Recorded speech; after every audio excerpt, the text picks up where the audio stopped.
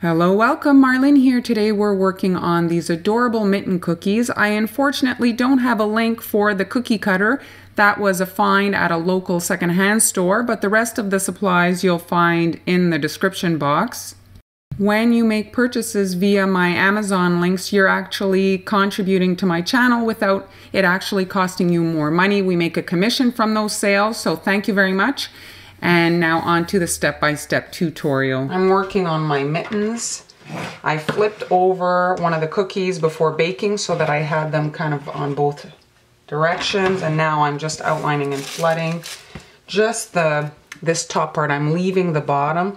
I don't want to get any of my stencil on there, so the best way to not get any of my decorating on there is to simply not have it there.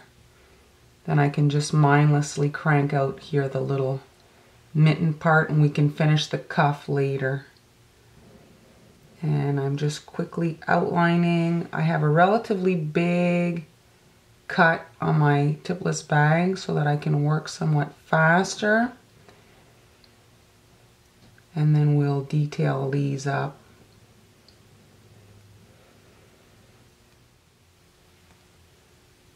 There. And now a shape.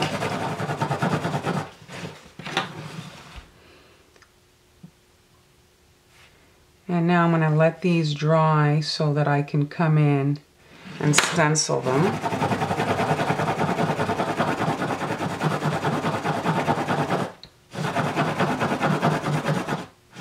Okay.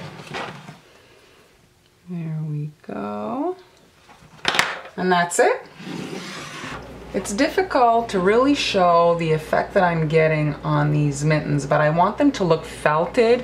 This is super smooth when it's just icing. You see, it looks like porcelain, and these are supposed to be mittens. So I'm trying to soften the surface. I'm using this, okay? Now, this is different than Saran Wrap. Saran Wrap's plastic is much softer. This, you squish it, it crunches. You hear it? And so it's got more of like a hard kind of crumple, and so when you use it to dab your icing, it just works better in my opinion. And all I'm doing is I've added a bit of icing to it, and I just dab the surface of a dry icing here. Now I'm pressing. You obviously don't want to have wet icing here as you're pounding into your cookie.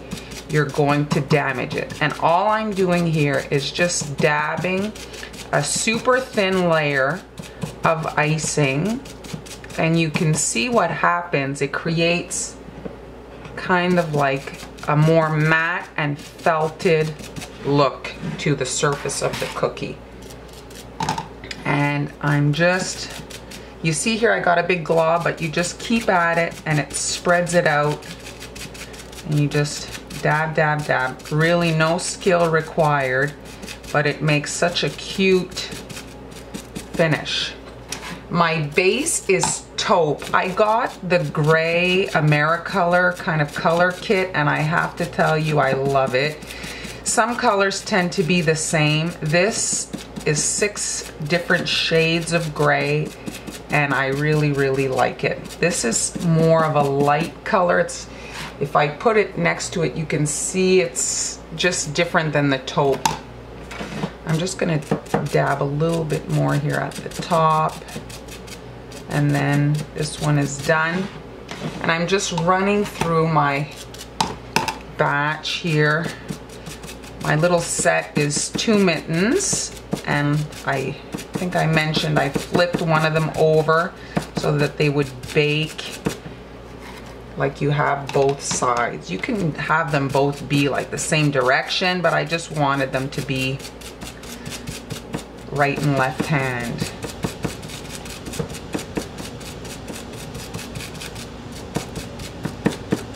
And you can see this dries so fast. It's such a thin layer.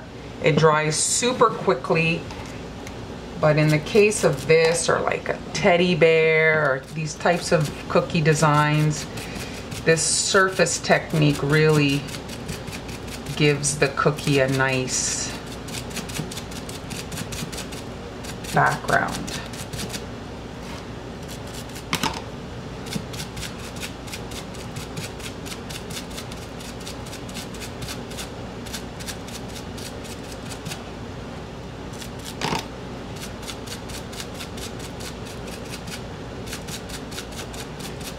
And that's it. We're going to let this dry, and then I'm going to come in and stencil the cookie.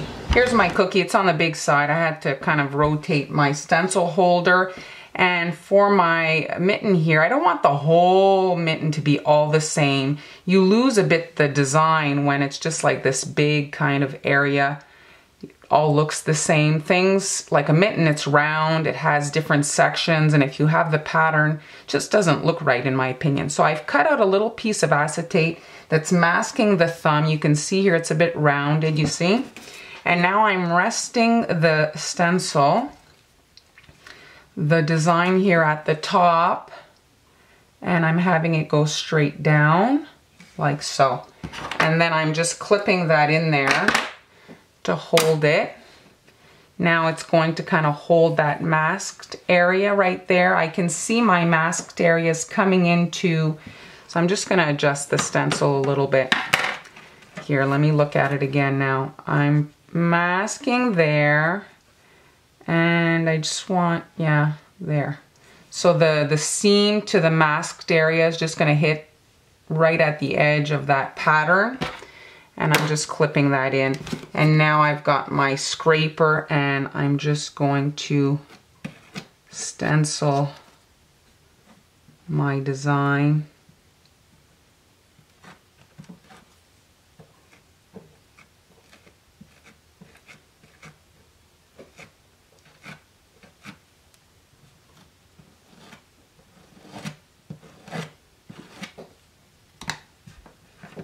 And I'm going to lift this off. Now I have a lot of excess icing, which I'm just using my needle here, and I'm scraping off around the perimeter my excess icing. Now in the case of other stencils, when you overload and it kind of melds together, it doesn't look right. But in the case of this knit pattern, while it just looks like a tight yarn that's knit together, right? I'm just removing that. There. And we just want to flatten the edge here so that it's more rounded.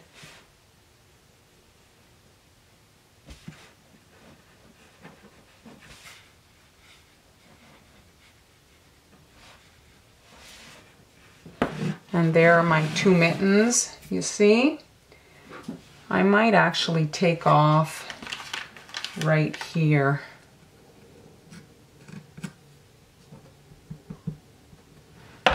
There.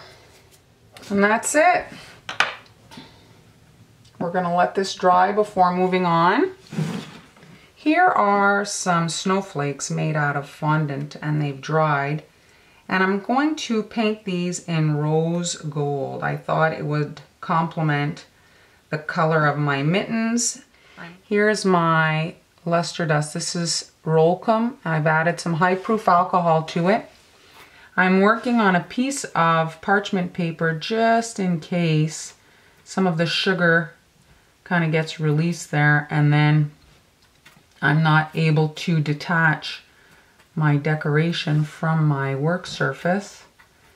This kind of ensures I'll be able to do that.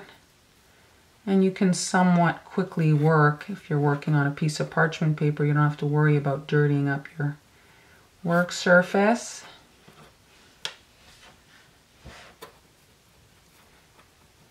This was made using a plunger cutter. A plunger cutter has like a little, so there's a cutter, and then when you remove your cutter, the piece is often stuck in the hole when they're small like this.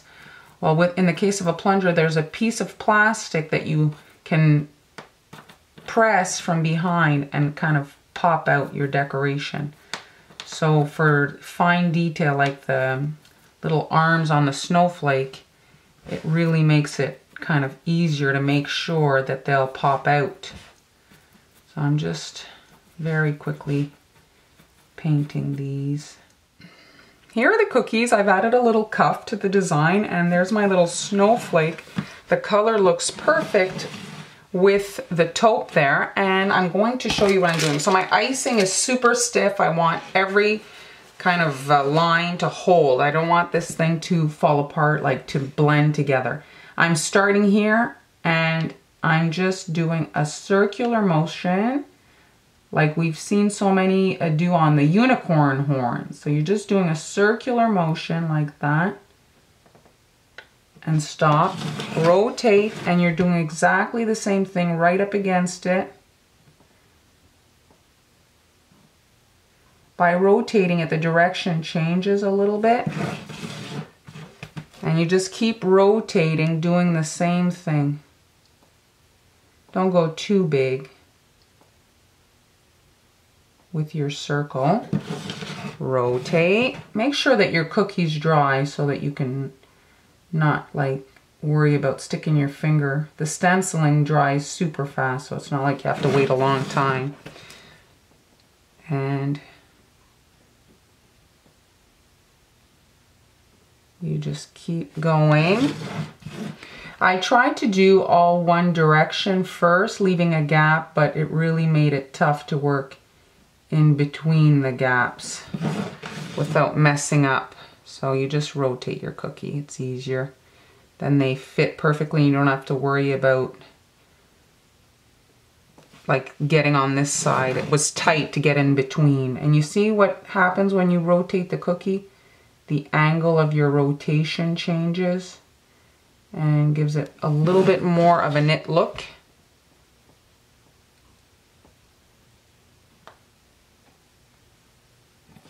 All right, now in my wet icing, so important that you put this in the wet icing.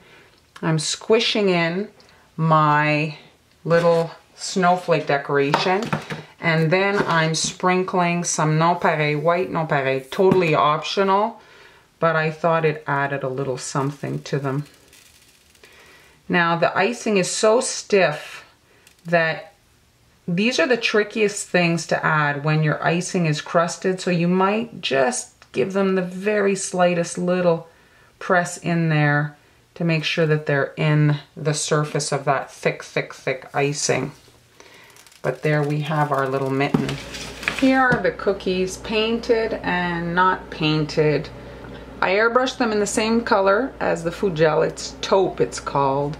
I'm not sure that I like it with the airbrush. They kind of ish look dirty. I'm not sure.